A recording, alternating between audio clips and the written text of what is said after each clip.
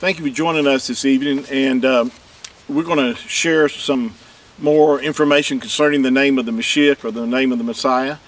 And we've been talking about the fact is that the name of the Mashiach is Yahusha, and it's not some of these other variations of his name that you've seen. You know, it's really important that we know the reason why we know, or you should know, that why you use the name Yahusha and not these other variations.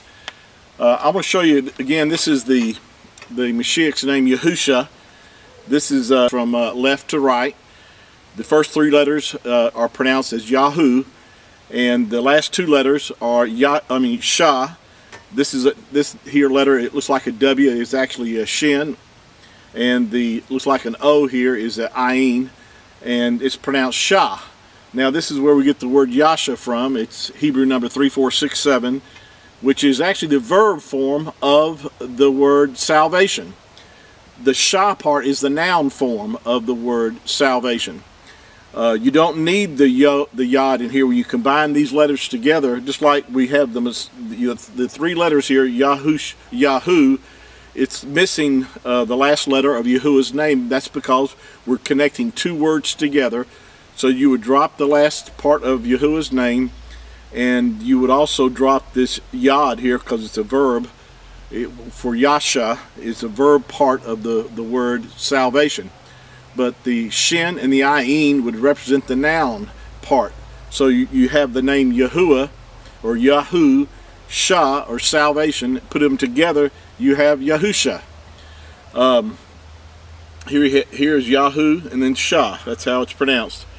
It says here, Shah is the root of Yasha.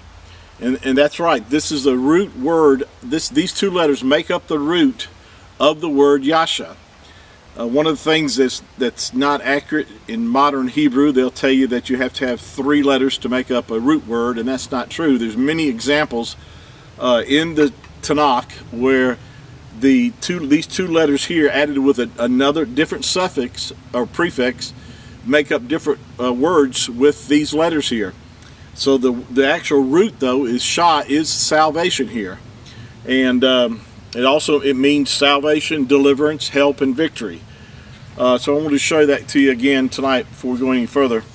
One of the things I want to talk about again is the fact that where most of the confusion resides is in when you look up the name, first of all, Jesus, and then realize that when you look that up, it'll refer you to the Greek number G2424, and then it'll tell you about the Greek pronunciation, or the Latin, which is where we have the word Jesus, and then Jesus. Again, the Creator would never had named his son Jesus or Jesus. He's Hebrew. He would be given Hebrew name, and he was given Yahusha as the name of the Mashiach. But when you look this up, it'll refer you, it'll tell you to the origin of the name is Hebrew, and it'll refer you to the Hebrew number 3091. And I pointed out to you in our previous teachings that the Strong Concordance is good, but it's based upon the Masoretic text, which means that in fact all of our translations that we have basically are from the Masoretic text, and that only dates back to about the 10th century, and that's when they were using the vowel points to change the way that words were pronounced. And because of that, there's just a not accurate pronunciation of the Mashiach's name nor the Creator's name, because they vowel pointed these names to change the way they were pronounced. So when you look this up in your Strong's Concordance, it's going to give you the name Yahushua.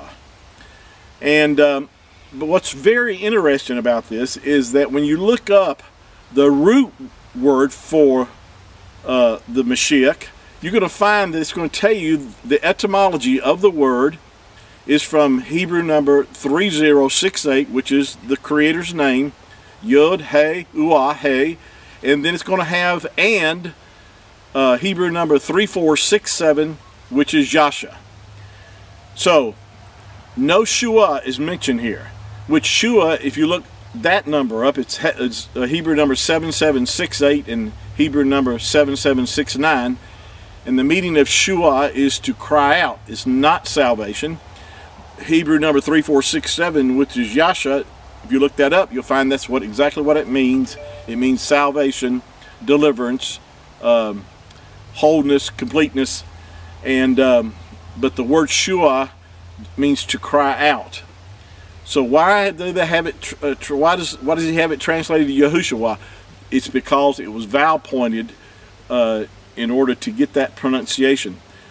And so I'm bringing that out again, stressing to you that even a third grader could understand that if you put Yahuwah's name and Yahusha together, you have Yahusha, not Yahushua. So with that said, we're going to stop here, and I'm going to get into some more information with you next time. That's going to be a little bit more elaborate. We'll spend more time. I want to bring out some words that I'm going to show you in the Tanakh, where you're going to see the two-letter shin, the shin and the ayin used as a noun for salvation, and you'll see that these two letters make up the root of the word salvation.